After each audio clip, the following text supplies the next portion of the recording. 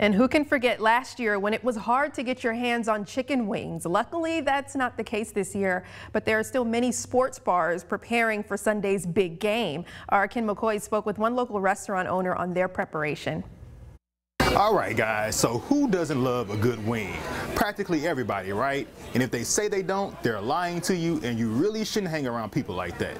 But anyway, I'm here at West End Grill to talk to them about how they're getting prepared for the big game. We've had some very good Super Bowls that when there's a lot of interest, you know, that brings people out. There's no better place to watch a major sporting event than at your local sports bar.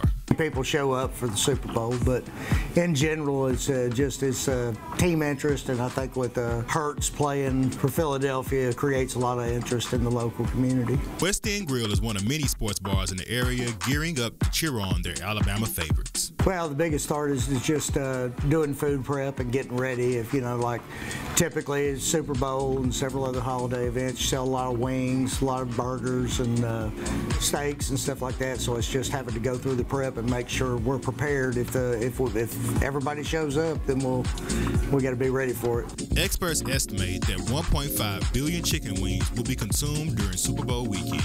This is the highest projection on record, according to the National Chicken Council. Yeah, last year we were having some issues. Not only were trouble getting wings, but the price of them was over 3 times what they were the year before. So luckily, the chicken market has gotten a little better over the last 4 or 5 months, to be honest with you, and availability has gotten better. But so outside of wings, what's the best part of coming to a sports bar?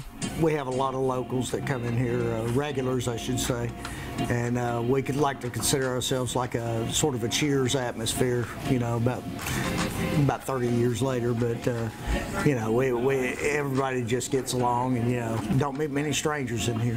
At West End Grill, Ken McCoy, Fox 54 News.